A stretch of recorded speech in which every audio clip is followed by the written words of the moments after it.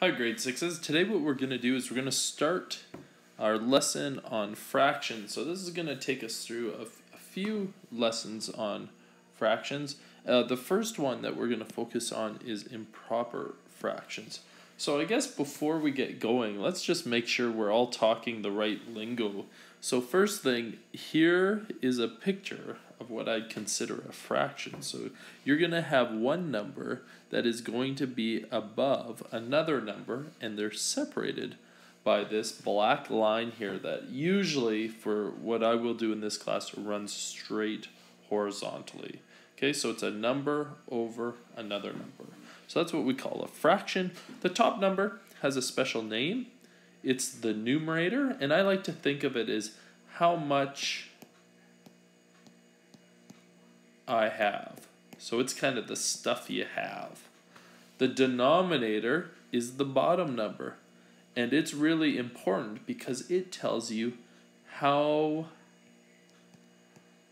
many pieces are in a whole piece. So it tells us how many pieces make up a whole. So it's really an important one. So the top number, the numerator, tells you how much you have. The denominator, the bottom number, tells you how much would be in like one whole piece. So let's give this a try. So first fraction here is we're going to deal with a proper fraction. So what is a proper fraction? It basically means that the numerator is smaller than the denominator. So I'm using the less than sign here because the less than sign is opening up towards the denominator is bigger. So the numerator is smaller than the denominator. So if the top number is smaller than the bottom number, that's a proper fraction. And this is what you've been dealing with in previous grades. So for example, this picture, this is how you do it. You'd write your fraction like this. You'd draw your line and you'd ask yourself, hey, what's my numerator? What's my top number here? It's the amount I have. Well, in this case, I've got 1, 2, and 3 pieces. So I've got 3 pieces. Now, the second thing I asked myself was, how many pieces make up the whole? Well, I'm going to assume this is a whole piece. So in this case here, you can see there's 1, 2, 3, and there's 4 pieces that make up a whole. So my fraction would be 3 over 4, or often we'd say 3/4. I have 3/4 of a whole. So that's what we call a proper. The top number, the numerator, is bigger than the bottom number, the denominator. Now this year, this is where we're taking it to a new level. We're looking at improper fractions. So improper fractions are just the opposite. The denominator, or in this case, maybe I'll keep the same over, the numerator is now bigger than the denominator. And what ends up happening with this is we're dealing with things that have more than one whole to them. Okay, so let's say, for example, I had this picture here. Let's say we had all of this, all of this, all of this, all of this, all of this, all of this, all of this, and one of these. So the question is, what would this fraction be? Well, first thing that I'm going to do is I'm going to draw that line across. Remember, the top, the numerator, is how much I have. So you can see I've got 1, 2, 3, 4, 5, 6, 7, 8. I've got 9 pieces. Now the denominator here, now this is the part that I sometimes find people get tripped up on. It's how much one whole piece has. So one whole piece in this case, I presume, is actually just one of those. That's a whole. And you can see here, it actually has 4 pieces. A whole pizza or a whole cake, whatever this is cut up into 4 pieces.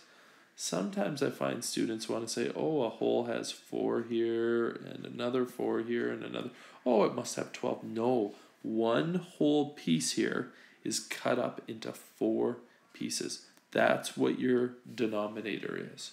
So in this case, This is an improper fraction.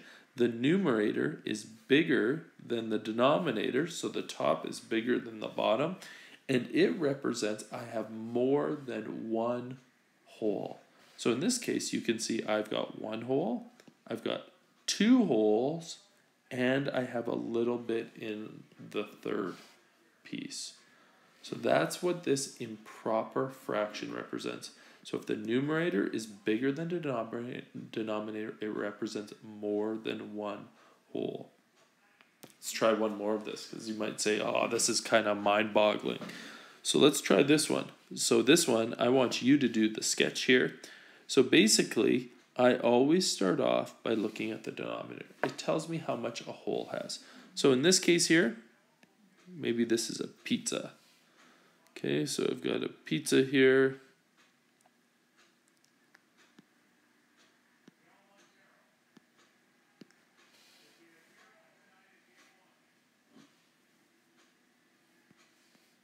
Let me try that again. Want to make sure I get my pizza so it has the right number of pizza pieces. So for example, in this case, we want it to have 6. So maybe what I'll do is I'll first cut this into 3, and then I'm going to divide each of these up. So our pizzas have 6, so a whole has 6.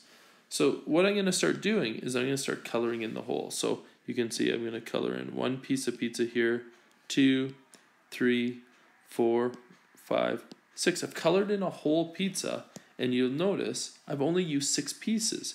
But in this question, I've got 11. So what I need to do is I need to draw a second pizza. So again, I'm going to do the same thing.